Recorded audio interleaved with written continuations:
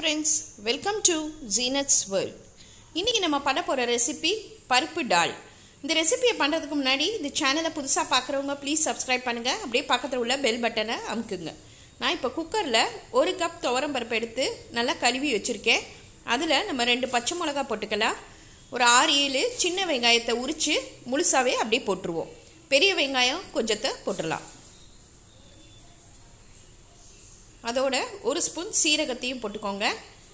இதில் நம்ம ஒரு 1.5 கிளாஸ் தண்ணி ஊற்றி வேக வச்சிடலாம். குக்கரில் நம்ம ஒரு 4-5 விசில் வச்சா போதும், நல்லா வெந்துடும். பருப்பு நல்லா வெந்துருச்சு பாருங்கள்.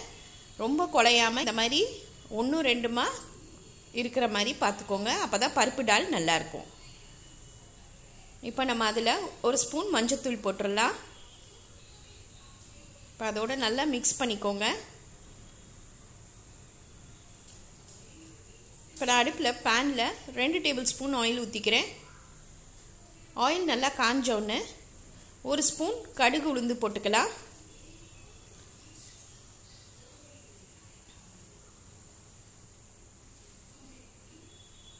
ஆனியன் ஒன்று மெல்லிசாக கட் பண்ணி போட்டுடலாம்.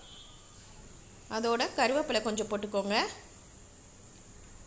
காஞ்ச மிளகா 2 கிள்ளி போட்டுருவோம். ஆனியன் நல்லா இப்படி ப்ரௌன் ஆனால் தான் பருப்பு டால் நல்லா டேஸ்ட்டாக இருக்கும். இப்போ நம்ம வேக வச்ச இந்த பருப்பை இதில் ஊற்றிடலாம்.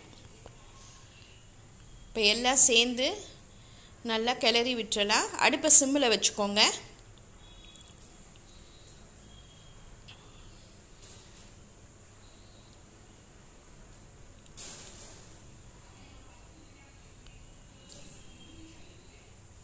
உப்பு தேவையான அளவு.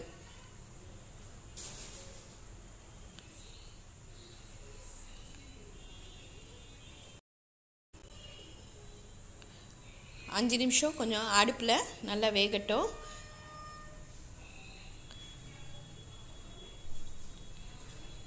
லாஸ்ட்டாக நம்ம ஒரு ஸ்பூன் நெய் விட்டுறலாம். நெய் போட்டோன்னா பருப்பு டால் நல்ல வாசனையாகவும் இருக்கும், நல்ல டேஸ்ட்டாகவும் இருக்கும். 2 நிமிஷம் கழித்து நம்ம அடுப்பை ஆஃப் பண்ணிடலாம். இந்த பருப்பு டால் பிளெயின் ரைஸ், சப்பாத்தி, ரசம் சாதத்துக்கெல்லாம் ரொம்ப டேஸ்ட்டாக இருக்கும், சூப்பராக இருக்கும். இது ரொம்ப ஈஸி.